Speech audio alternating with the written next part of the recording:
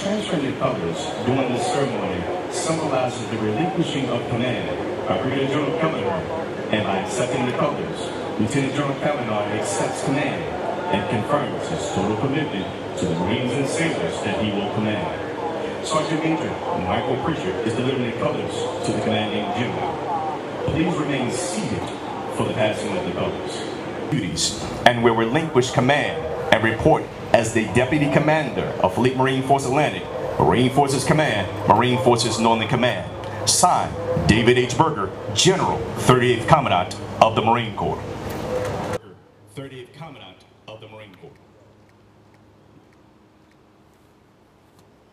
I hope you took the opportunity when they passed that flag to just look around and take in really what just happened, as the Commandant talked about. You never know if you're going to get that view again.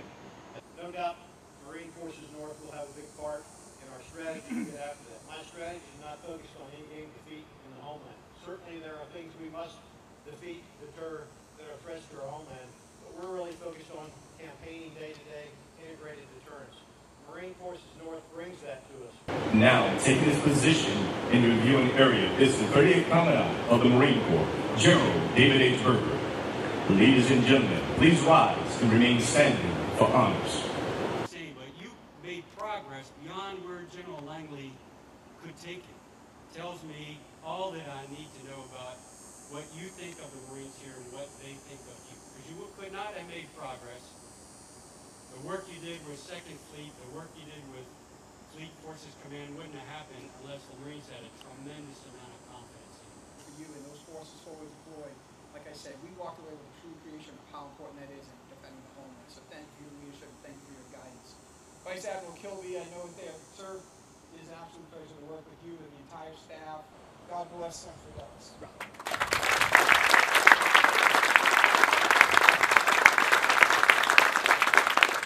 Setting change so that if we are ever called upon, that we be ready.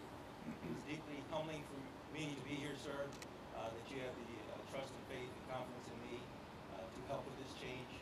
I look forward to this opportunity. I thank you all for coming today. God bless you all.